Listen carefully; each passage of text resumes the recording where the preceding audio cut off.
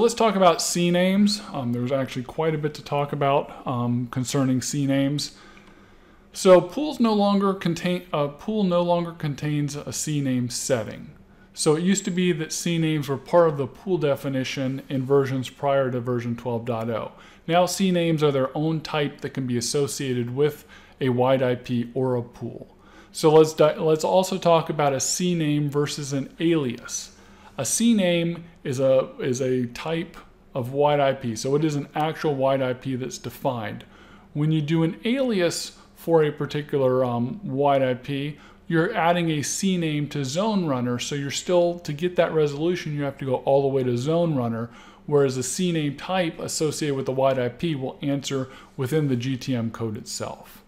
So if you want to get, and this can be a little confusing, if you want to get the same type of CNAME behavior you're used to seeing, where you ask for something and you're told that it's a CNAME for another name, and then that you then get a resolution, or you get the IP address back of that CNAME IP. So you're going to want to use a type A wide IP, and you're going to want to put a CNAME pool with it. So CNAMEs are also special because they can be attached to any type of wide IP. And so I can have a CNAME pool associated with a type A record, a type quad A, a type MX. It can universally be applied across all of the different wide IP types.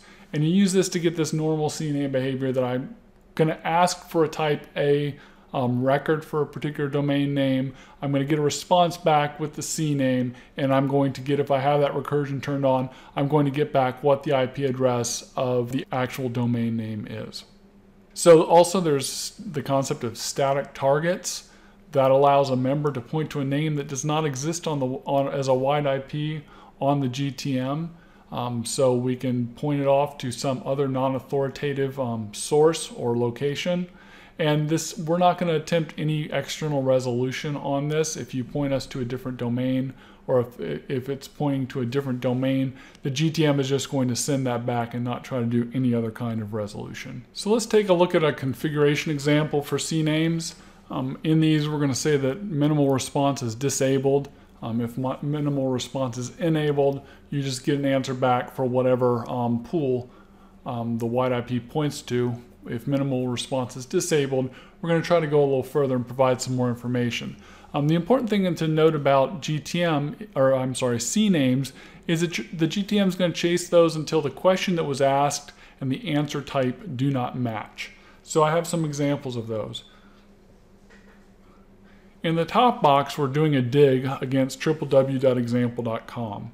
And the response we're going to get back is we're going to get a CNAME for www.gslb.example.com.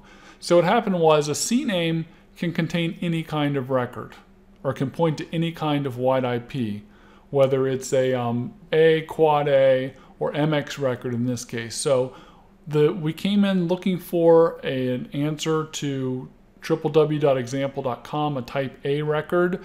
We hit the CNAME pool, but the CNAME pool pointed us to a wide IP that only had an MX type defined on the GTM. So we're not going to do that additional querying because it doesn't make sense. We're not going to provide anything back that's sane. So we're going to stop resolving, and we're just going to give back that www.gslb.example.com, the CNAME itself, and not try to do any further resolution. So you can see this if you have a misconfiguration on your GTM. It may be that you had that CNAME and you meant to have it point to a type A wide IP behind it, but for some reason that's not there. The type was entered wrong, and we're just not going to do anything with that. Now if we continue to the example on the bottom, we're doing that exact same query, only this time our wide IP is of type A. We have a CNAME pool, but that CNAME pool is pointing to a wide IP that has a type A wide IP defined for that name. And then we're going to just continue the resolution and find the pool member and get an address to return. So we are going to continue that resolution. So we're going to get the CNAME for www.gslb.example.com. Then since we have minimal response disabled, we're going to go ahead and provide the resolution for that also and give you back an IP address. So we have our MX record, or a wide IP that's an MX wide IP, and our user is going to query that. So the CNAME pool in this case is pointing to a wide IP that's an MX type. So we're going to go ahead and follow that CNAME because we have a type that it can point to, and the GTM can continue to do something. This wide IP MX has a pool that points to a wide IP. In this case, it's mail.example.com is this MX wide IP. We're going to go to the pool and we're going to see that that pool contains one member, but it has both, but that wide IP resolves to both an A and a quad A pool. So we're going to continue and do the resolution here. You can see that example.com was what was asked for, a CNAME. The CNAME pool returned mail.example.com. The GTM went ahead and said, okay, mail.example.com, the MX record for that is www.129.example.com. And then in this additional section, we looked up www.129.example.com, and there was both an A and a quad A wide IP associated with it, and we actually returned 2 pool members from each of those in this additional section. So this is putting everything together that we've talked about as far as GTM chasing names, and then how wide IP members, or a wide IP can have an A and a quad A instance that both of them may be returned sometimes. So let's talk about CNAMEs and configurations of static targets. Before, we had a wide IP, it pointed to a pool with a static CNAME, and that was the end of it in versions prior to 12.0.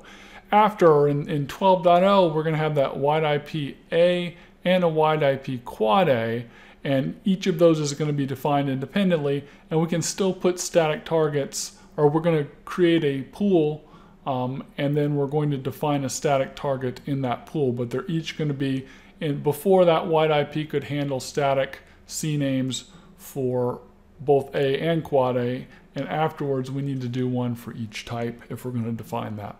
Another thing to know with CNAMEs, you can get yourself into some trouble if you introduce a loop. We will only recursively query down for 5 levels or 5 query depth.